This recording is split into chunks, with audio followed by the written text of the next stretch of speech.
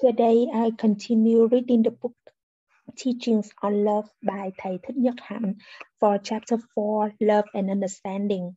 Today I just finished a part of this chapter. May I learn to look at myself with the eyes of understanding and love. Again, we begin with ourselves to understand our own true nature. Sometimes our thoughts run around in circles and we are engulfed in distrust, pessimism, conflict, sorrow, and jealousy. When our mind is like that, our words and actions will naturally manifest these characteristics of mind and cause harm to ourselves and others. The practice is to shed the light of mindfulness on our habitual patterns so we can see them clearly. When a thought or idea arises, we recognize it and smile to it. In Buddhism, the mind is likened to a monkey swinging from branch to branch, leading us again and again into the dark world of pain and suffering. The practice is to shine the light of mindfulness on our mind's paths so we can see them clearly and prevent our mind from wandering down paths of inappropriate attention. Whenever we hear a conversation or witness an event, our intention can be appropriate or inappropriate. If we are mindful, we will recognize which it is, nurture appropriate attention, and release inappropriate attention, noting, I am aware that this inappropriate attention will not benefit me or those I care about. Then we know how to maintain a calm, joyful mind. Our words and actions will manifest peace and happiness. We will be our own true friend and a good friend to many others. Next, we use mindfulness to illuminate our speech. We may have resolved not to say certain things, but then find ourselves saying them anyway. Mindfulness can help us stop before we say things that create conflict for ourselves and others. Physical actions, a glance, a wave of the hand, the way we stand also manifest our state of mind. Each gesture reveals our joy or sadness, love or hate, mindfulness or forgetfulness.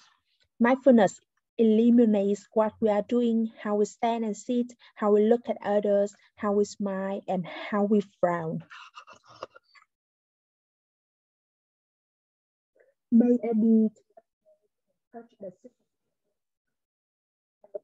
is an important practice. Our mind is described as a story containing many sides, both positive and negative. We have to be aware of all of them. When we are in touch with our suffering, we have to know that there are other sides too. Our ancestors transmitted seeds. Even if these seeds are buried deep in our consciousness, we can water them and help them grow stronger. Touching the seeds of joy, peace, freedom, solidity, and love within ourselves is an important practice, and we'll ask our friends to do the same for us. If we love someone, we have to recognize and touch the positive seeds in him every day and refrain from watering the seeds of anger, despair, and hatred.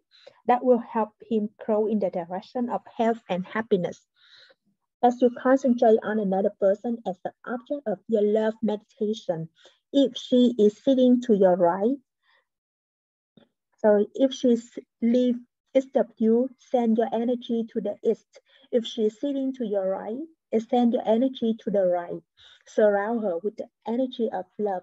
Even if she is not in need of your love, practice this way, dwell in deep concentration.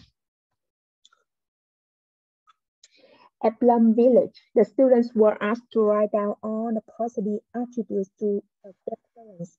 One young man had no difficulty with his father, but he was hesitant to write about his mother because he thought that it would be too unpleasant.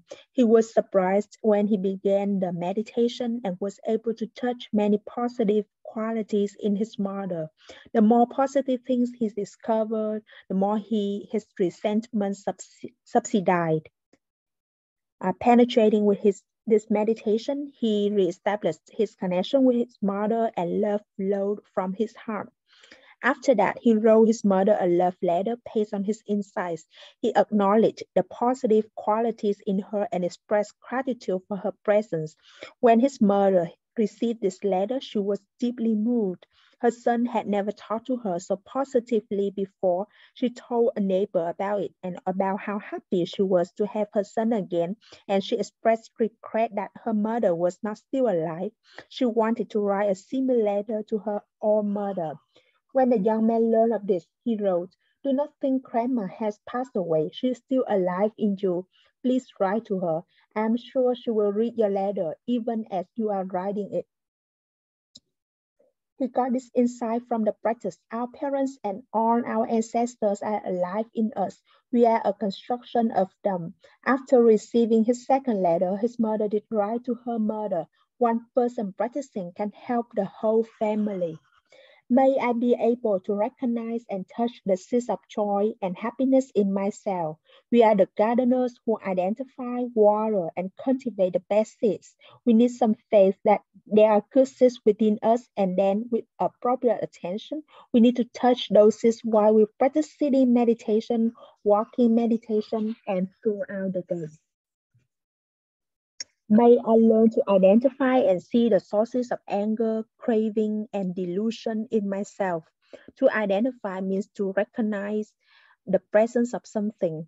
To see the sources means to understand its nature, where it came from, what circumstances made it arise, and how long it has been there. This is a process of deep looking.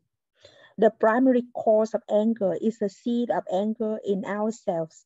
Two people might hear the same words and see the same things, yet only one becomes angry. Words and events only stimulate what is inside us. If there were no seeds of anger in our stored consciousness, anger would not arise. We need to master our own anger before we can help others do the same. When the flames of anger flare up, we tend to lash out at those who have watered our seeds of anger. It is like fighting our house on fire, and instead of putting out the flames, chasing those we think started it. Arguing with others only waters the seed of anger in us. When anger rises, return to yourself and use the energy of mindfulness to embrace, soothe, and illuminate it. Do not think you will feel better if you can make the other person suffer too. This is a dangerous way of thinking. In their anger, the other person might respond even more harshly and the anger will escalate. The Buddha taught that when anger arises, close your eyes and ears, return to yourself, and tend to the source of anger within. Transforming your anger is not just for your personal liberation. Everyone around you, and even those more distant, will benefit if you succeed. That's it for today. Tomorrow I will continue with chapter 4.